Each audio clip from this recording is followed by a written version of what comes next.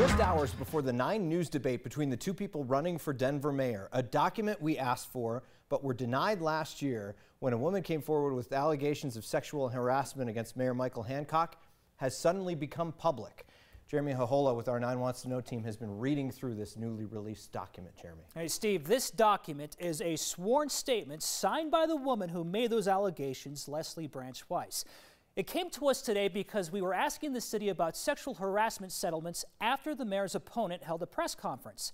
During that press conference this morning, she claims the mayor has created a culture of sexual harassment in the city. The city released this document to show Hancock's behavior didn't have any connection to a prior settlement involving his friend.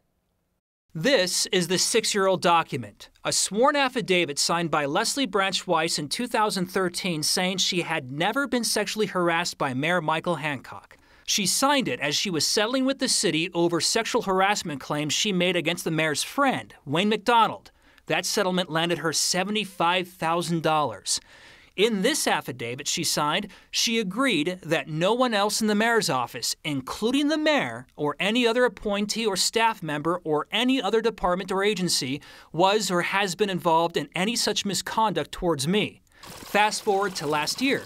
Branch Weiss came forward saying she received sexually inappropriate texts from the mayor and felt sexually harassed. Among those texts she claims Hancock sent her was one that said, "You look sexy and all that black, LOL." The mayor apologized for sending the text last year, saying he was too casual. He never admitted at the time his behavior was sexual harassment. We reached out to Branch Weiss today about the release of this document now. She said in a text, "My response and thoughts are let's keep the focus on the issue at hand, and that is the sexual harassment and admitted inappropriate conduct by the mayor." Now, lots of questions about this tonight. Why didn't this document come out last year when we filed an open records request? If it were public record, the city should have released it last year when we asked for it.